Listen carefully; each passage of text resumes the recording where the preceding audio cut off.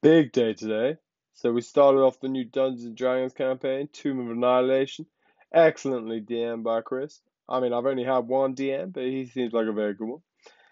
But it was lit, you know. So we started off talking to this girl, and she was like explaining some shit. And it's like, yeah, all these things that used to be resurrected, no longer getting resurrected. Everyone's all upset about it, blah blah blah. You know, and she was like maybe gonna die or whatever. You know, it's a little bit drama llama. She gave us a map. Key thing to note about the map is we made a copy of it and then I keysted it because my guy has excellent skills in keystering because he spent some time in prison. So, you know, I respect that. You just got to make use of what you got given, the hand you get dealt. But then, yeah, we got teleported to this port city. It's kind of like some North African vibe, I'd say. You know, it's got bazaars, it's got some like little dinghies hanging out, like it's all good. And then we kind of wandered around a bit, found a market, got some hats.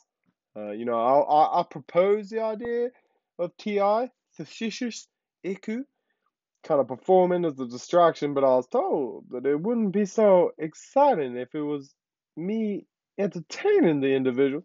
Yet clearly, I have not gained enough levels to get some respect in that game yet, but I look forward to gaining the levels and getting the respect.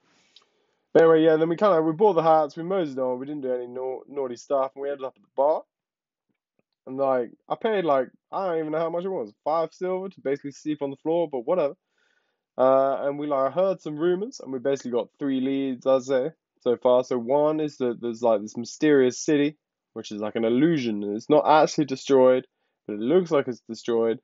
And I was like, yo, well, they can make an illusion of a whole city. All I can do is 5 feet by 5 feet, which was a little, you know. So I'm like, they're gonna kill us immediately because I have like 9 health. I would instantly die. Um, and then we heard about some like bird people who are like 5 days away on a canoe. We don't have a canoe, but if we did, we could get there in 5 days. But I anticipate that that might be a bit of a, you know, a little slow burn. And then the final thing is basically these like kind of, I don't even know, like fake police who mosey around the jungle and try and like tell us off if we're jungling without a jungle permit. I'm like, it's like a TV license, but for ridiculous levels. But yeah, so it was pretty lit. Um, Yeah, like fucking good shit. Good start. Like I look forward to maybe smashing some heads next time. Or in my case, probably like singing into some heads and making them slightly uncomfortable so that then my boys can smash some heads.